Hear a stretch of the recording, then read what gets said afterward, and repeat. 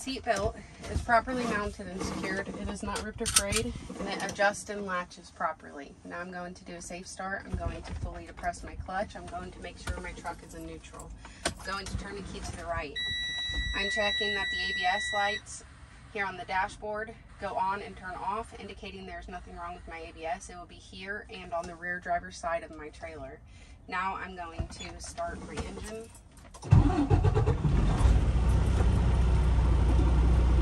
My left turn signal light indicator is working properly. My right turn signal light indicator is working properly. My high beam light indicator is working properly. My DEF light indicator is working properly. And my four-way light indicators are working properly.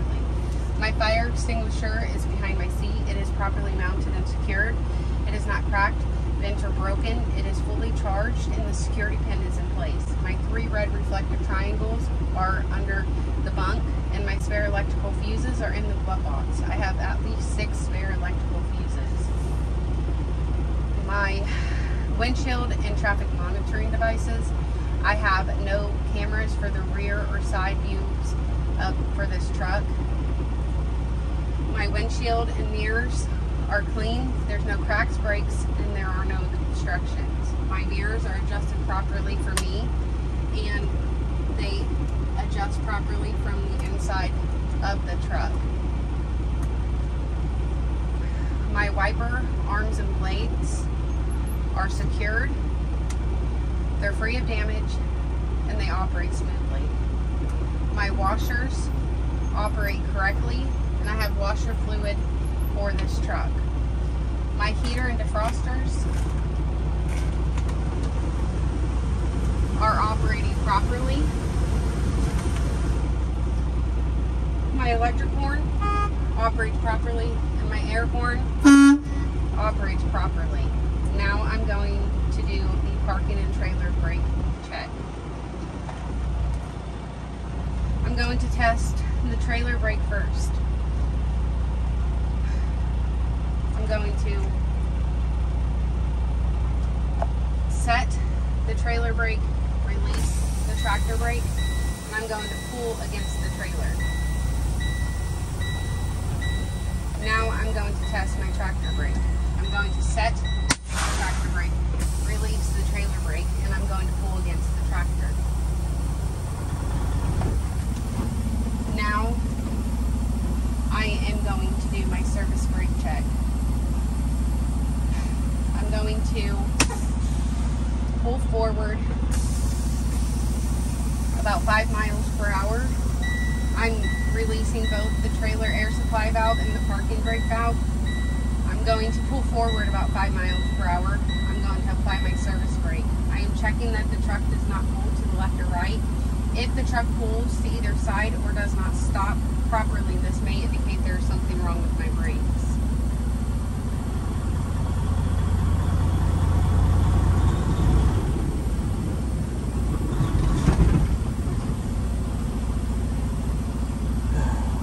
Now I am going to set the parking brake. I am now ready to do my air brake check. My air gauge and governor cutoff check is first. I'm going to pump my brakes down to about 100 psi. So that the air compressor can build air pressure back up. Can I rev the engine? I am checking that the air gauges are working properly and the air pressure builds back up to governor cutoff between 120 to 140 psi. My air pressure built to governor cutoff at 140 psi. Now I'm going to do the air leakage rate test. I'm going to place my truck into low gear. I'm going to shut off the truck. I'm going to turn the key back to the right.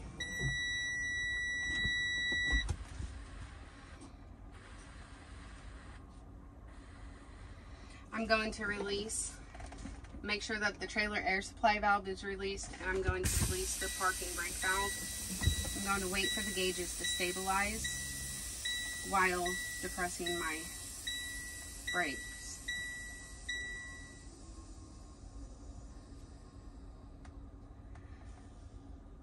I'm checking that I do not lose more than 4 psi in 1 minute while listening for air leaks. Will you time me? I did not lose more than 4 psi in 1 minute. Now I'm going to do the air warning device test. I'm going to pump my brakes down until the warning light and buzzer come on. This should happen before 55 psi. Warning light and buzzer are now on. Now I'm going to do the emergency brake test. I'm going to pump my brakes down until both protection valves pop out. This should happen between 20 to 45 psi, no earlier or later. This completes my air brakes check, and this completes my in-vehicle engine start inspection. Now I'm going to ask if you will help me check that my lights are working correctly.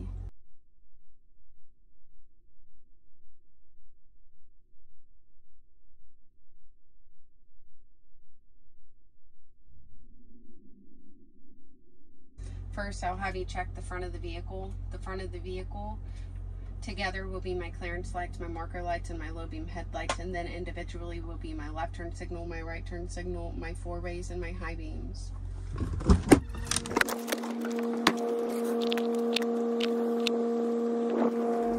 Side of the vehicle will be, I will have you inspect the side of the vehicle and the side of the trailer. There will be my left turn signal, my right turn signal, my four-ways, and my marker lights.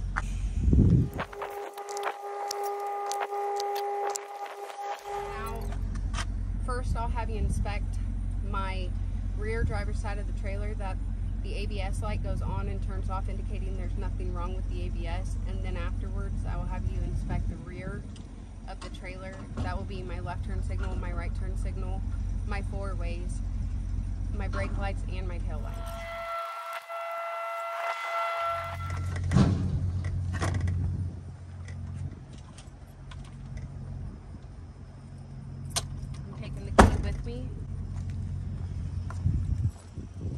I will check the front of the vehicle first.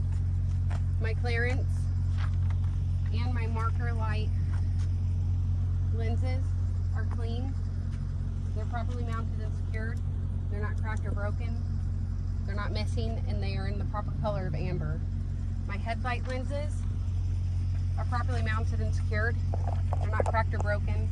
They're clean. They're not missing, and they're in the proper color of clear.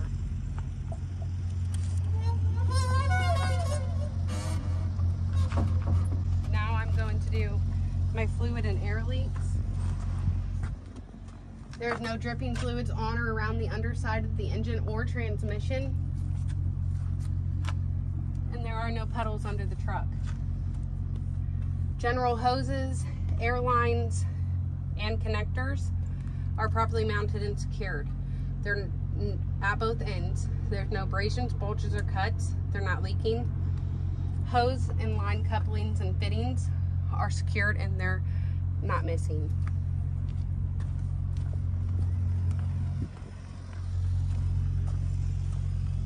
General hoses, air lines, and connectors, driver's side, are properly mounted and secured. They're not at both ends. There's no abrasions, bulges, or cuts. They're not leaking. Hose and line couplings and fittings are secured, and they're not missing. The belt-driven water pump, the gear-driven air compressor, and the gear-driven power steering pump are properly mounted and secured. They're not cracked, bent, or broken, and they are not leaking. Now I'm going to do the fluid levels. Coolant is used to cool off the engine. It is filled to the manufacturer specification here on the sight glass between add and full markers. It is not leaking, and the cap is on tight. I'll never remove the cap when the engine is hot. Power steering fluid is used to assist wheel action on the front steering wheels.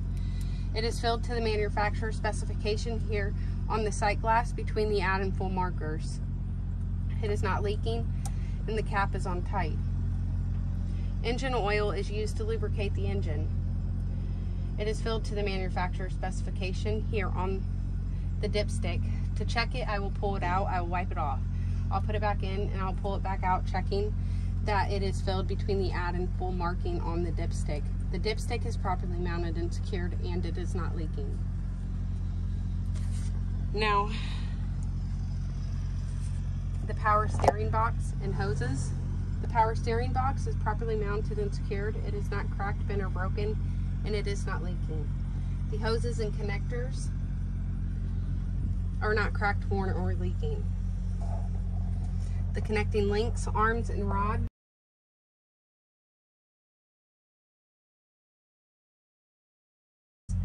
from the power steering box to the wheel is not cracked or worn, and the joints and sockets are not worn or loose. The steering system has no missing nuts, bolts, or cotter pins.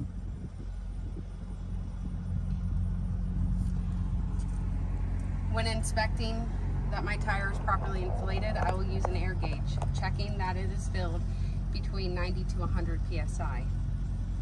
I will inspect that all valve stems are visible and accessible, they're not broken or damaged, and there are no missing valve caps. That there is no cuts or damage to the tread or the sidewalls, and there are no bumps or bulges on the sidewalls. When inspecting tread depth, I will use a tread depth gauge, inspecting that my steer tires are no less than 4/32 of an inch, and all other tires are no less than 2/32 of an inch. When inspecting my dual tires, I will be making sure that they match in all aspects. My rim is not bent, damaged, or broken. There's no rust trails that may indicate looseness. Studs and bolt holes are not elongated. There are no missing nuts or bolts, and there are no welding repairs. All lug nuts are present. There's no signs of looseness such as rust trails or shiny threads, and there are no broken studs. My leaf springs are properly mounted and secured. They're not cracked, bent, or broken. They're not shifted, and none are missing. My leaf spring mounts are properly mounted and secured. They're not cracked, bent, or broken, and there are no missing parts. I have no air ride suspension for the front steering axle of this truck, which means I have no airbags. My shock absorber is properly mounted and secured. It's not damaged, and it's not leaking. The truck and the trailer are sitting leveled, front to rear, side to side, and if the truck is leaning to either side, this may indicate there's something wrong with the suspension.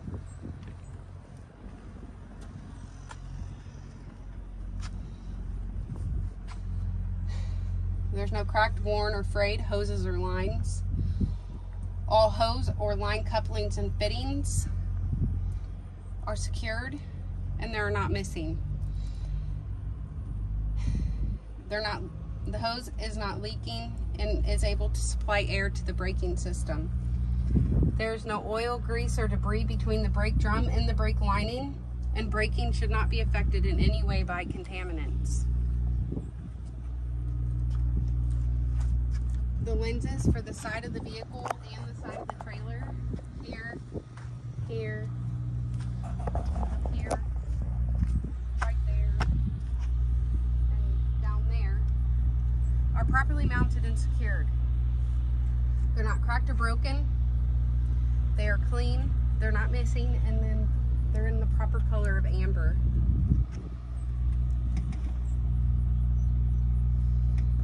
I have no camera for the rear side of this vehicle. My mirrors and my brackets, or my mirrors, are clean, and they are not cracked or broken here and here. My mirror brackets are properly mounted and secured. They're not cracked, bent, or broken, and there are no missing parts. Battery, all batteries are secure. All connections are tight. There's no signs of excessive corrosion. Cables and lines are secured, and battery box and not cracked or worn, and battery box cover is secured. My DEF tank and my fuel tank are properly mounted and secured. The caps are on tight and they're not leaking from the tanks or the lines.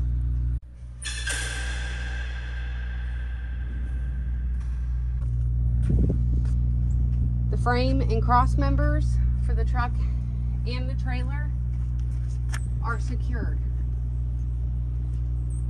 There's no cracks, broken welds, holes, or other damage. There is no cracks, breaks, or holes to the floor of the truck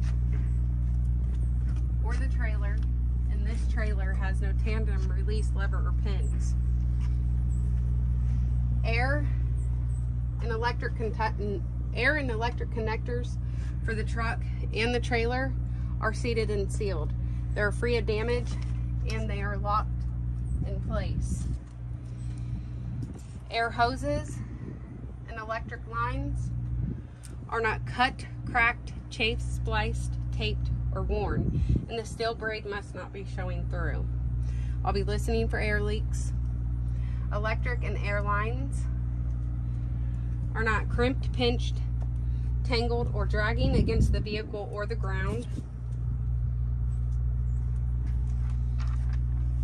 The sliding fifth wheel skid plate is properly mounted and secured to the vehicle by the fifth wheel platform.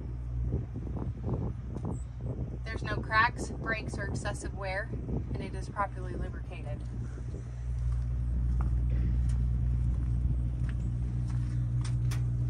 The kingpin is in place, and it is not bent, damaged, or worn.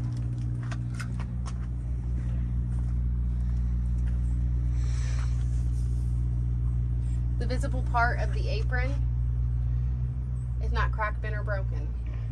There is no gap between the apron and the fifth wheel, and the trailer is laying flat against the fifth wheel skid plate, and everything is properly lubricated.